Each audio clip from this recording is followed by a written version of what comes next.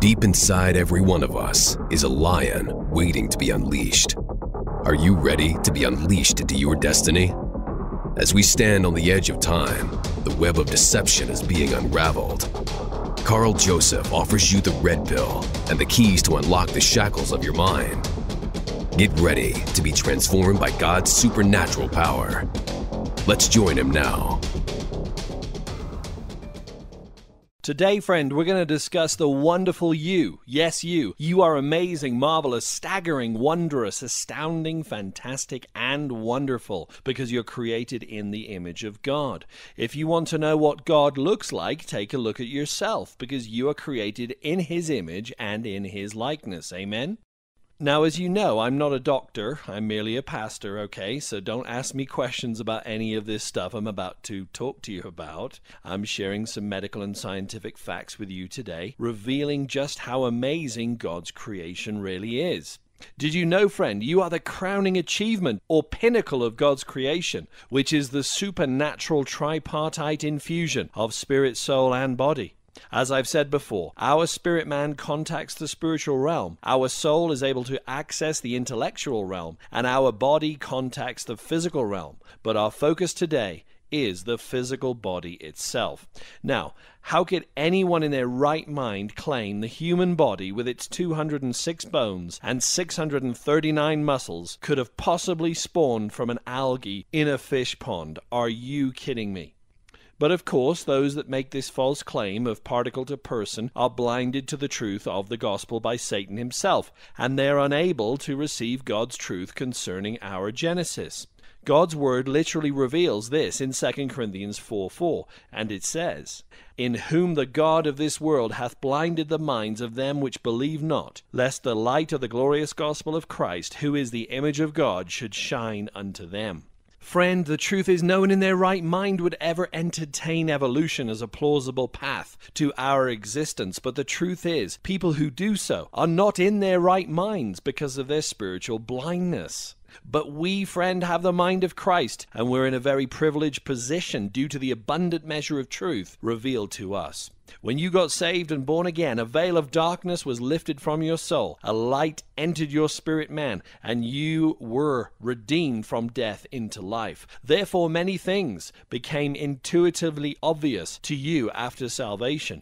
Now, friend, I'm going to share a lot of information with you right now concerning the human body, and some of you might start snoozing off or tuning out. But please pay close attention because you will be rewarded. Now, human beings have been known to demonstrate immense acts of strength under extreme duress. When a 3,600-pound car fell on his son, Maxwell Rogers lifted it up, clean off the jack that had collapsed, nearly crushing his son to death. Not only that, but Paul Anderson is famous for having lifted, get this, 6,270 pounds of dead weight in a backlift. Don't ask me how, friend. Now, did you know we are composed of trillions of tiny cells within the human body? In fact, we have 30 trillion cells in total, and our body is effectively a mini chemical factory which performs about 10,000 chemical functions daily.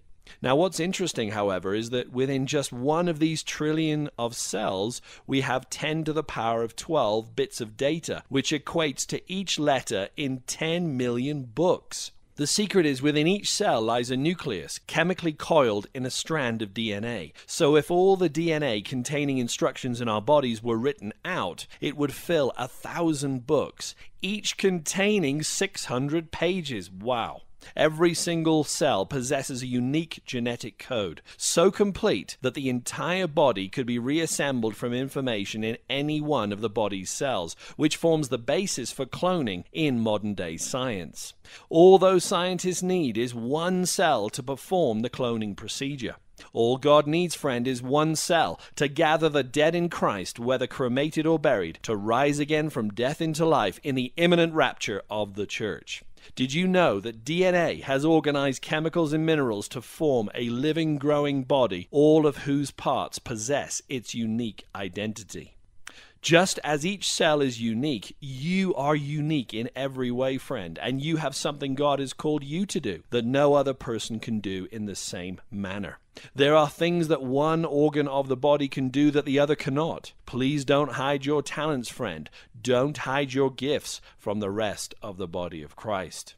Now, red blood cells, or discs, differ from white cells in that they voyage through our blood with oxygen to feed other cells.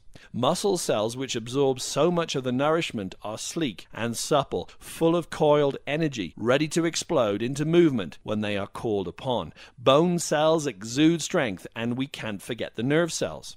There are also very strong cartilage cells and fat cells, of course, which we don't want to talk about. But did you know the role that white blood cells play in the body?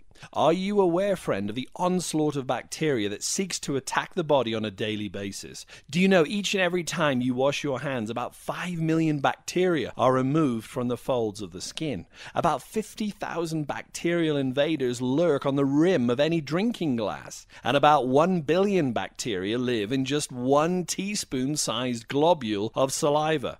Consequently, our body is under a constant barrage of bacteria that seeks to gain the upper hand, and that's where our white blood cells come to the rescue. These white blood cells are specifically targeted to one invader. These white cells spend their entire life coursing through our bloodstream, waiting and scouting for an opportunity to counter the threat posed by these bacteria.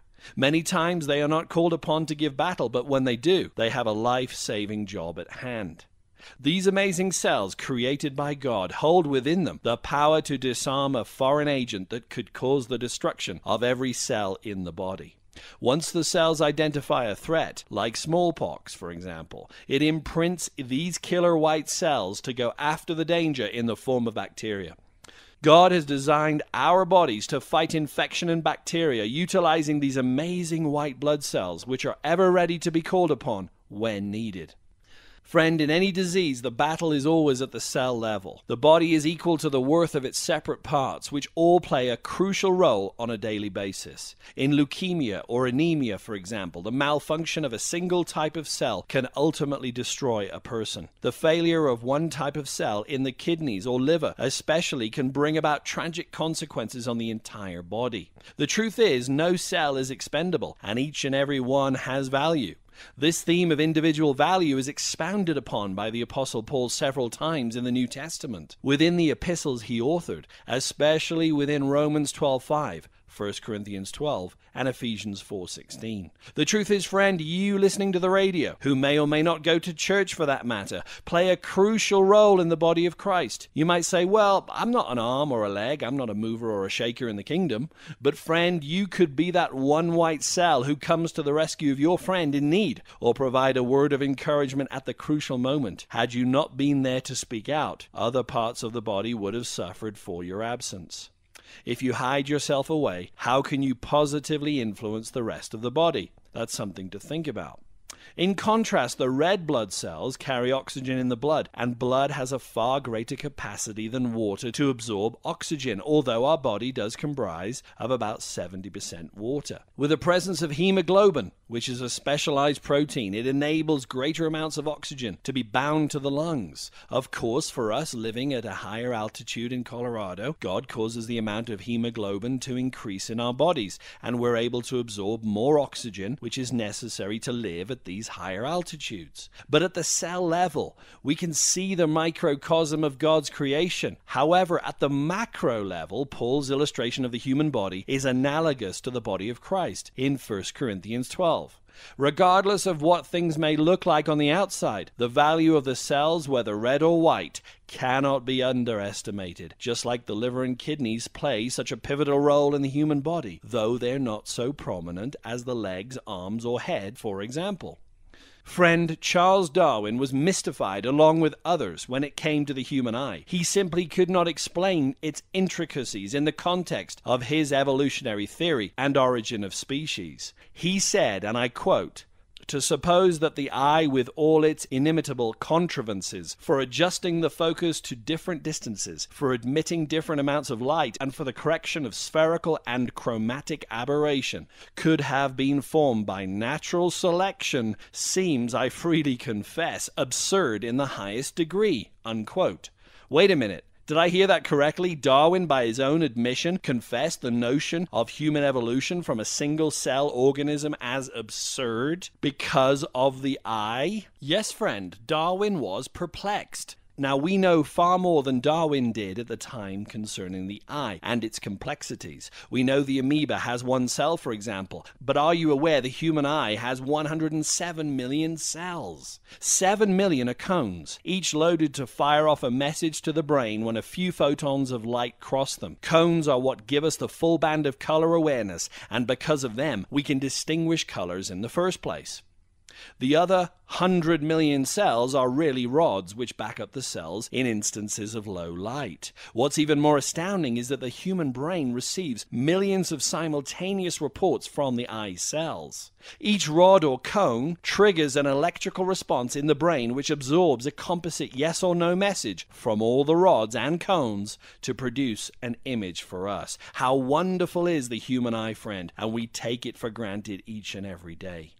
When it comes to digestion, the facts are even more prodigious. Our esophagus is an amazing organ which must dissolve food, but at the same time not dissolve itself. Did you know your stomach acid is so powerful, friend, that it would eat the varnish off a kitchen table in seconds?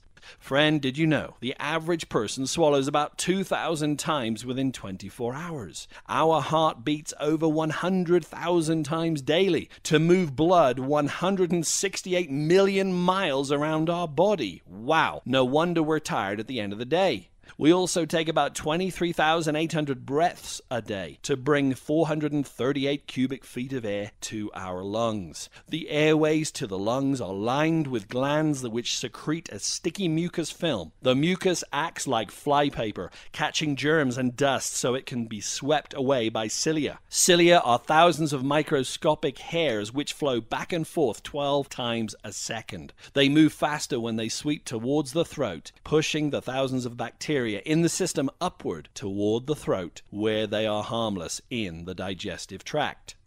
The air passes through the trachea into the lungs, whose purpose is to exchange gases, which means taking into the body life-giving oxygen and removing poisonous CO2 and other waste products of our body's metabolism. This process is done by over 750 million microscopic air sacs, called alveoli. If spread flat, get this, they would cover over 600 square feet, a surface area 25 times greater than that of the skin. And check this, friend, human fingers are so sensitive that if your fingers were the size of the earth, you could feel the difference between a house and a car. Wow, friend.